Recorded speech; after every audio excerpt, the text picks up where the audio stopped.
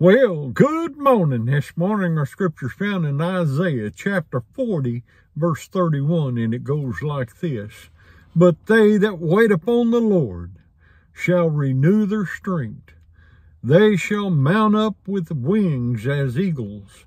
They shall run and not be weary, and they shall walk and not be faint.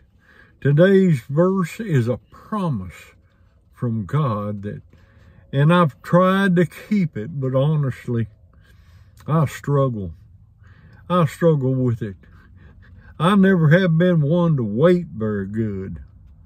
No, if I wanted it tomorrow, I'd go get it tomorrow. I've just never been good at waiting, but age has come on me, and I'm more patient now than I've ever been.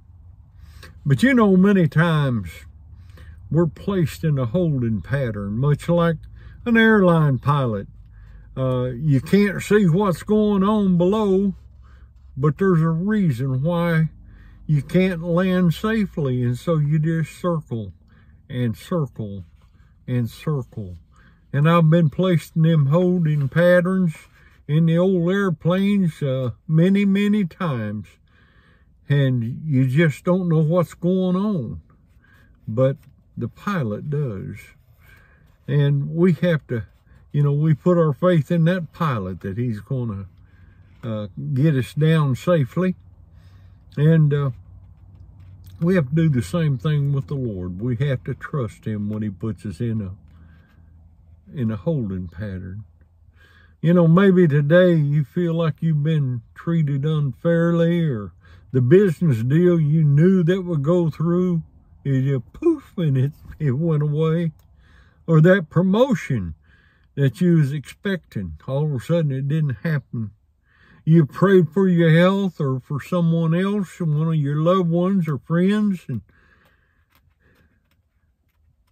they never did get healed. They just stayed sick. All the doors you wanted to open seemed to be just nailed solid shut. You may be wondering where God is in the midst of all of these trials. And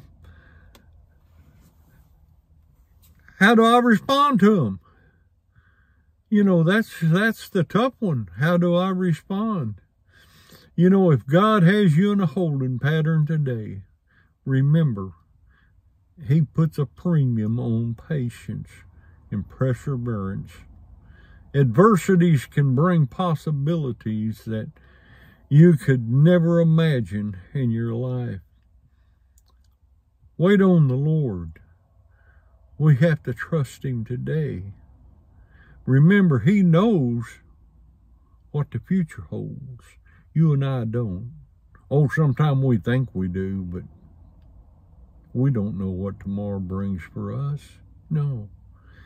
James chapter 1 verse 12 tells us, "Blessed is the man that endureth temptation, for when he is tried, he shall receive the crown of life, which the Lord hath promised to them that love them." Well, I hope this encourages someone today. Don't give up. No, God has you in a holding pattern for some reason. Just keep trusting him. May God richly bless you. I love you, but better yet, Jesus loves you. Yeah, he died on that cross for us, and we'll see you soon. Bye-bye now.